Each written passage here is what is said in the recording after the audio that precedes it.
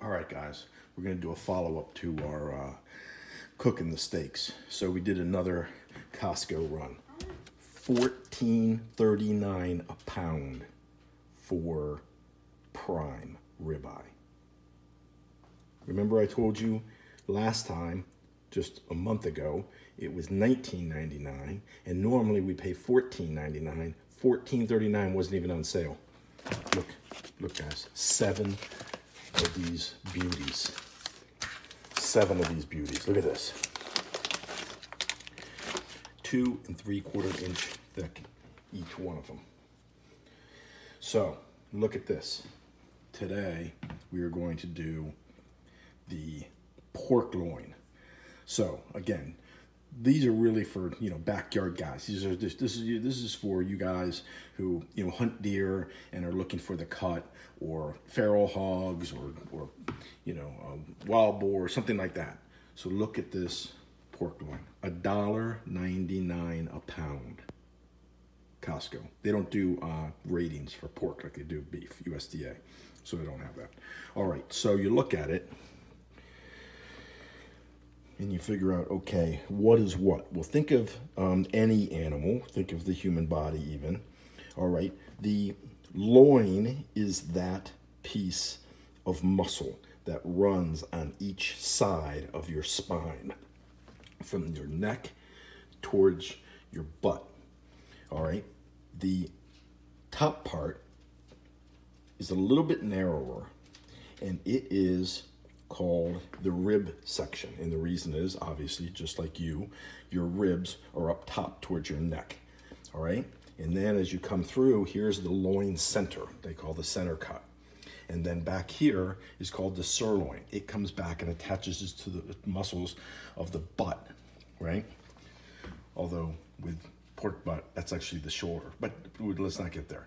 The end of the day is we're talking simple terms here, right? So that big muscle, so this is going to be less tender, because where do you use? You use your lower back more than you use your upper back, right? And they're talking about core. This is what you're talking about. All right, now this is on each side of the outside, right, of your spine. On the inside of the spine, there is also another thing called loin. It's called tenderloin, and that is the piece that runs underneath here, on the underside of the spine. It gets used very little, okay? Very little. So as a consequence, it is the most tender of all of the cuts. But those are considerably smaller than these back straps. This back strap, really good. So what we're going to do is, I told you, loin, whole thing. Rib loin, center cut, and then sirloin, okay? So those are the pieces we're going to do. We're going to do a roast here, about 4 inches, maybe 5, something like that. And a roast here, 4 inches, maybe 5, something like that. And then we're going to do chops. And we do our chops just like everything else. We do everything just, you know, maybe a bit different than you have.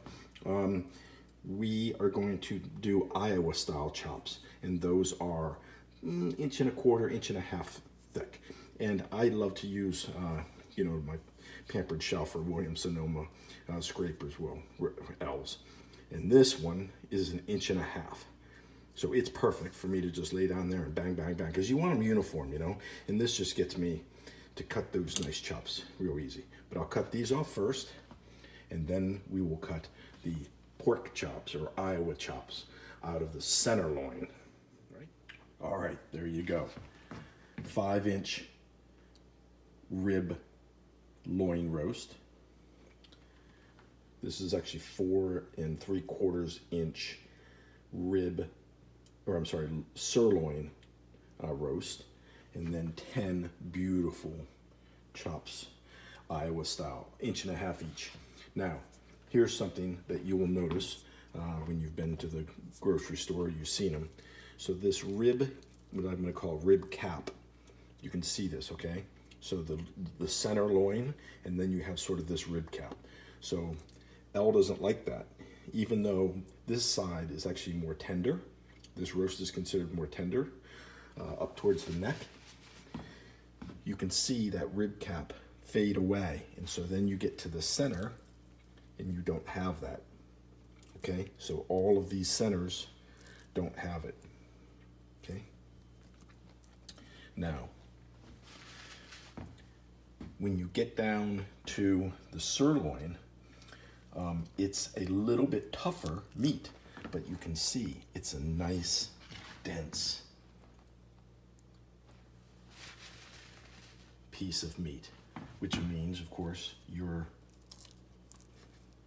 pork chops are going to be the same.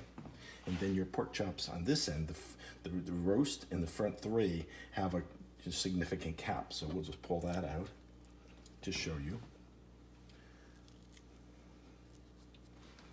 Like that, see? Look at that. Ooh, Nelly. I'm telling you. Guys, this was less than $16 for all of this. That's, cut it yourself. Do it yourself. It's beautiful. All right, guys. So this is the package, yeah. So there's your sirloin roast. Here's your rib roast.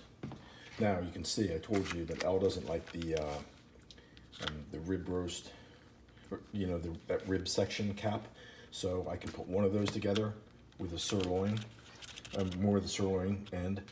And I can do that for each one, and then of course at the end I end up with these nice big clean pieces, you know. You can do that because you're cutting it yourself, right? And you can cut it at 1.5 inches or 2 inches if you want. And then same thing with the ribeyes. You know, listen, unless you're, if you believe that, you know, the world's going to collapse from climate change in the next 5 years, and you think that eating, obviously, you know, market beef, you know, is somehow, you know, so horrible for you that, you know, it's going to likely kill you instead of make you stronger. The one thing I can honestly tell you, being an intelligence officer, is the spit blower, you know, revealed that there were going to be food shortages. That means the government, that means, you know, the government managers of our industries are telling the president that there are going to be shortages, okay? He doesn't know this. He's blowing spit bubbles. He doesn't know this, but he's parroting back what somebody just told him. And if he says that, there's going to be shortages.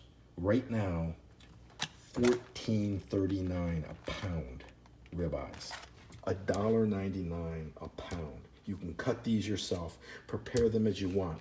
And you know what? This is good managed food for right now. Yes, we want to be raising our own. We want to eat healthier.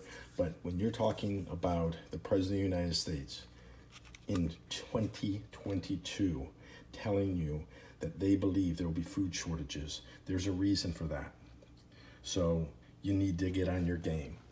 And I'm not saying obviously hoard stuff, but what I am saying is look at this, look at the density of this meat that you can go and buy in quantity. COSTCO had everything, tons of stuff.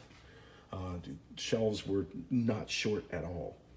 So you're not, you know, being stupid and taking other people's, you know, opportunities away. And you're getting stuff, frankly, that most people don't buy because most people don't actually want to cut this themselves. But look what you get out of it. Look what you can do. You can tailor it, the product, to exactly what you want. So it's a win-win. All right, guys, appreciate the support, and we will get back to you soon. All right, out.